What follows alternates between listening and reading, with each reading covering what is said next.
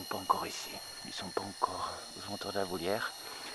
Après 2 ans en liberté, ils sont devenus vraiment très indépendants et trouvent leur nourriture tout seuls.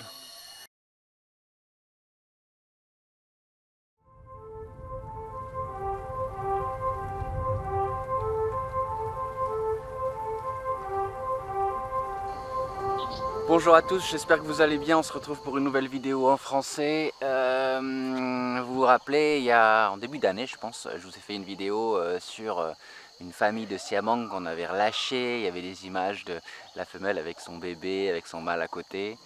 Je suis de retour sur le site de relâcher à Sumatra, où on relâche exclusivement pour le moment des siamangs. Il est prévu de faire plusieurs choses. On va préparer le relâcher de 3 familles. Donc je vais aller voir une de ces familles notamment dans une des cages d'acclimatation, et puis ensuite on va partir vers un petit îlot de forêt qui est pas très loin d'ici et qu'on veut aussi utiliser pour relâcher d'autres siamangs. Donc voilà, là l'équipe se prépare dans le camp qu'on a construit ici, et puis d'ici une petite quinzaine de minutes on va y aller. Et vous entendez au loin le chant des gibbons, sont des gibbons sauvages. C'est pour ça qu'ici on relâche que des siamangs, parce que si on relâchait des gibbons, vous le savez, ils seraient attaqués par les sauvages. Et même si ce n'est pas des gibbons agiles, c'est des siamangs qu'on relâche, ils sont quand même embêtés par les gibbons sauvages. Parce que peut-être que les gibbons sauvages ont vécu pendant des décennies sans siamangs, puisque les siamangs ont disparu d'ici.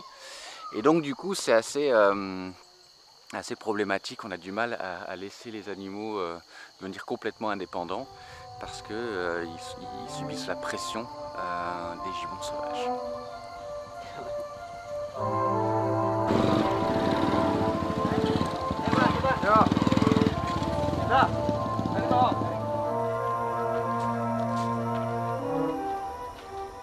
Alors vous connaissez le système qu'on utilise, vous venez de le voir avec les poulies, pour nourrir des animaux qu'on a déjà relâchés. Ici dans la forêt, on est sur le territoire d'une famille de siamangs, de Item et Bolu, 2 siamangs qui ont été relâchés maintenant il y a 2 ans. Donc ça fait déjà 2 ans. Et ils reviennent parfois ici, à leur ancienne volière, qui sert simplement maintenant de plateforme d'alimentation. Parfois ils ne reviennent pas du tout. Mais ces derniers jours, on s'est aperçu que Item venait d'avoir un bébé. Et c'est son premier bébé depuis qu'elle a été relâchée. Donc là, on lui remet exceptionnellement des fruits. Encore une fois, ces derniers temps, les siamangs viennent rarement se nourrir, mais là on lui remet quand même des fruits si jamais elle a besoin d'un petit supplément pour prendre soin de son petit. Et là, ils sont pas encore ici, ils sont pas encore aux alentours de la volière. Après 2 ans en liberté, ils sont devenus vraiment très indépendants et trouvent leur nourriture tout seuls. J'aimerais bien quand même la rencontrer pour vous montrer son petit bébé, parce que moi encore, je ne l'ai pas encore vu. Il est né il y a simplement 3 jours.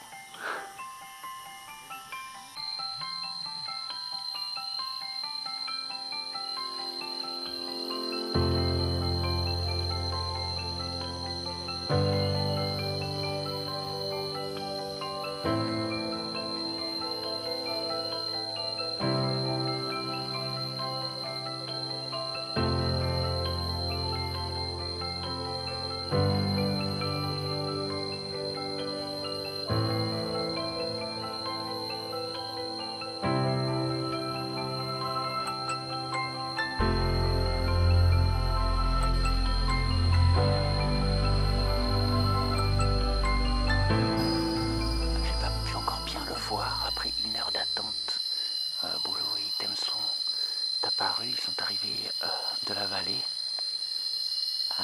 C'est la femelle qui vient prendre les fruits en premier, c'est normal. Elle vient de voir son bébé. On est là un peu pour l'aider. Je ne l'ai pas encore bien vu, j'ai vu simplement une petite tête. On les observe vraiment à distance, on ne veut pas les embêter.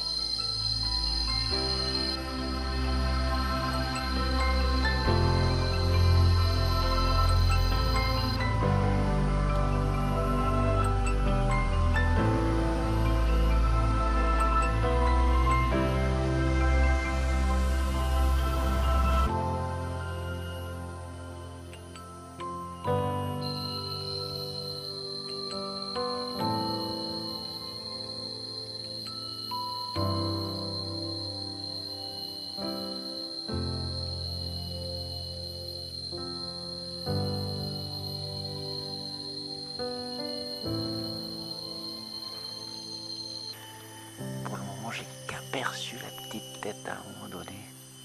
Alors je pourrais faire un arrêt sur image pour vous montrer. Ils n'aiment pas beaucoup la présence des humains et c'est très bien comme ça. On est vraiment au bout du processus de réhabilitation. Ils ont quasiment plus besoin de nous. Ils se reproduisent, ils sont libres.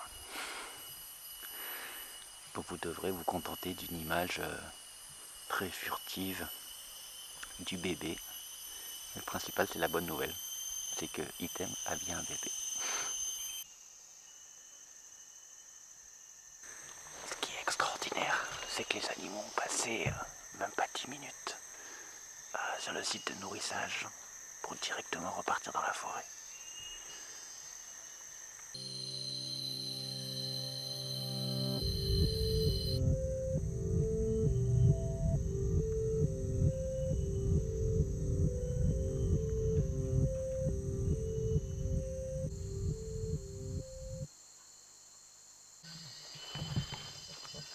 Donc maintenant on se dirige vers une des cages où il y a un couple de siamang.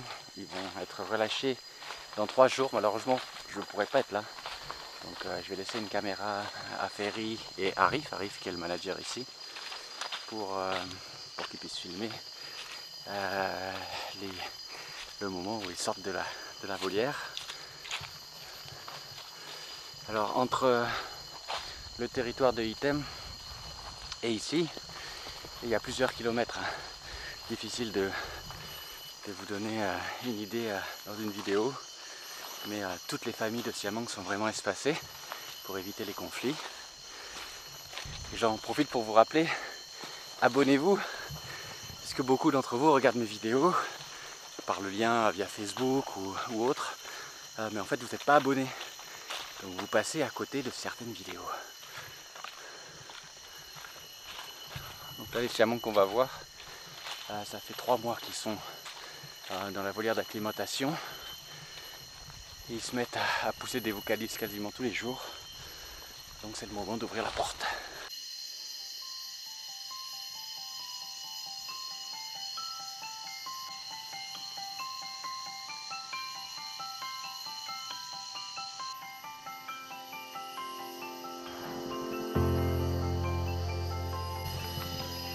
Alors vous voyez la femelle dans la volière, elle fait un stéréotype assez marqué. Elle se tape comme ça le corps ou contre un arbre ou contre le grillage. Il faut savoir que tous les gibbons ou les siamangs, tous sans exception, en captivité, ils vont avoir des stéréotypes. Ça peut être un mouvement de balancier comme c'est en train de faire le mâle d'ailleurs.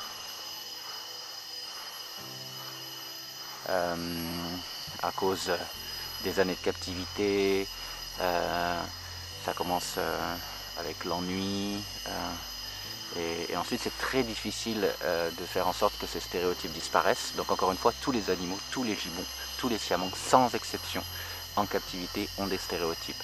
Parfois c'est presque impossible à déceler, parce que ça peut être simplement le doigt comme ça sur une partie de son corps, ou une habitude qui est pas flagrante.